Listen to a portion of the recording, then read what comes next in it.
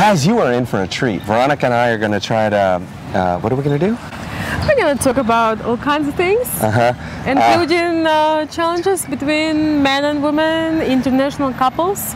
What did we say? We're going to do it in the dark? Oh, we said a lot of things today.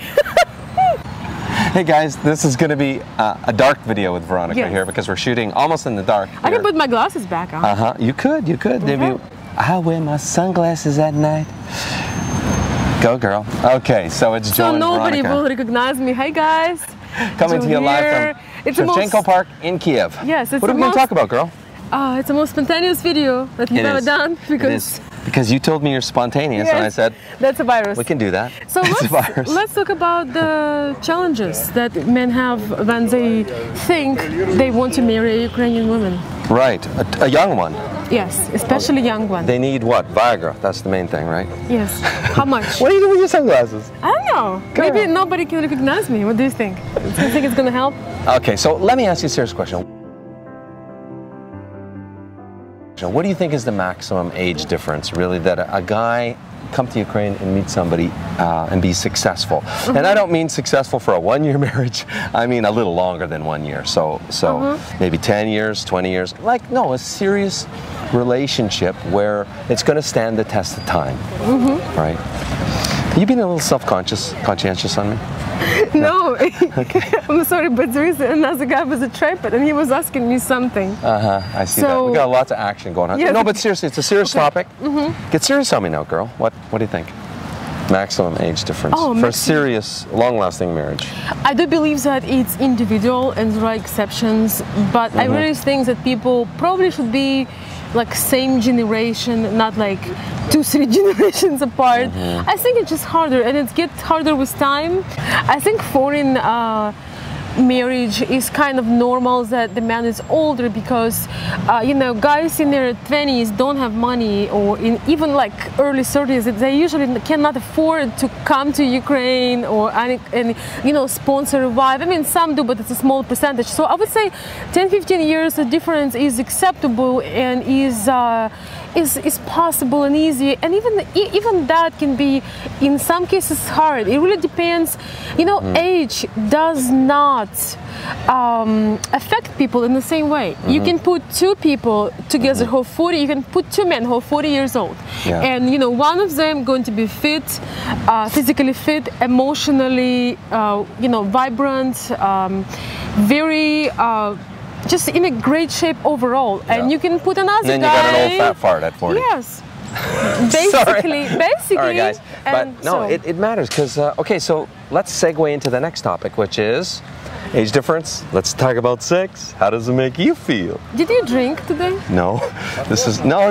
He's okay. I'm drunk on life. Okay. Yes. You've been with me all day. What do you mean? Yes. Unless I had vodka for breakfast. So we were talking in the cab ride over to Shevchenko Park that women peak sexually in their like 40s, and men peak sexually at 17. No, well, that's what they say. It's like, I would say it starts at 30 and it goes up to 40s. Up to 40. So, you know, ladies like humming at 40, and the guys like, you know, coming down. So, and this is the thing. Ukrainian women, sex is very important to marriage, to a relationship, right? I think it's to any nationality, probably. Probably any nationality. And I think it's also, it also depends on a person.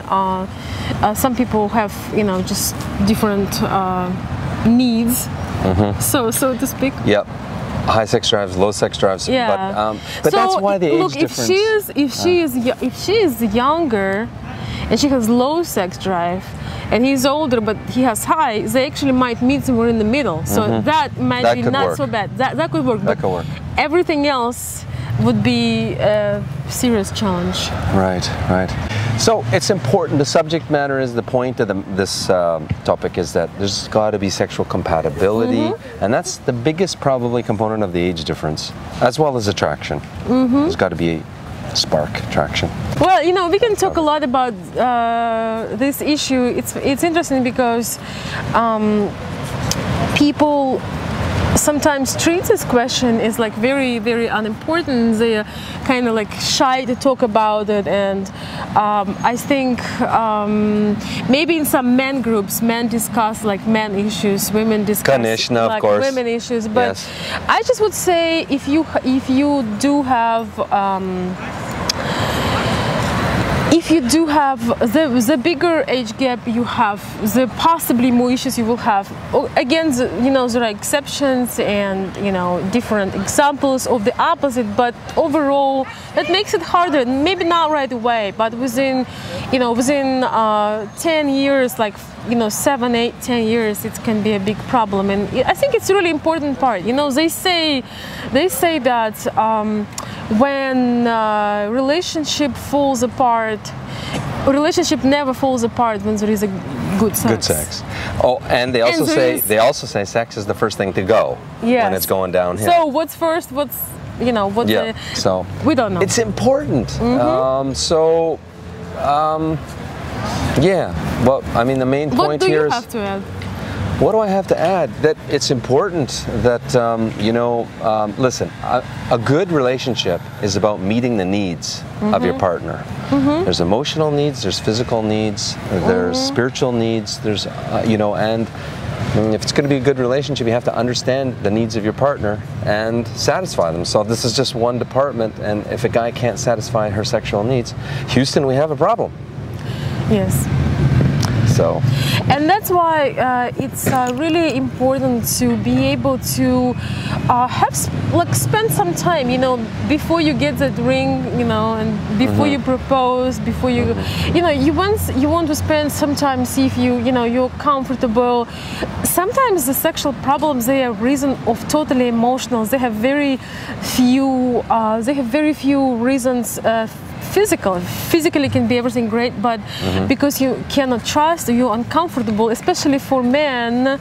Sometimes, as far as I know, you're just not compatible emotionally, and therefore it doesn't work with this certain lady, but it does work with the other one. So you want to spend some time, and I would say maybe go for a trip together, kind of have a change of scenery and see how that affects the relationship, Good advice, I think, Veronica. Well, the other part of this, Veronica, is that they say men cheat because they don't get enough sex. Women cheat because they don't get enough emotional fulfillment. What do you think about that? That's the other side of this coin, really. It's often truth. It's often truth.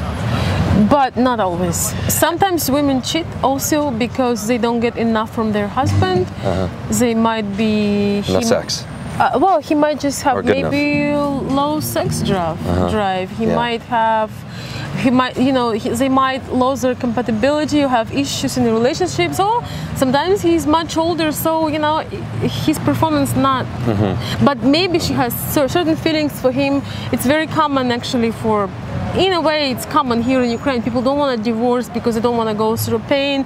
They don't want to hurt the families. They don't want to have, all that. But they have to have somebody so-called on the side so they can satisfy their need. I mean, it's really sad, but that's what happens. Yes. So you're very depressing on this topic. I don't know what's up with you. I think you need some vodka like I had. No. I think we need some light, guys. We need some light. We might have to do a video tomorrow.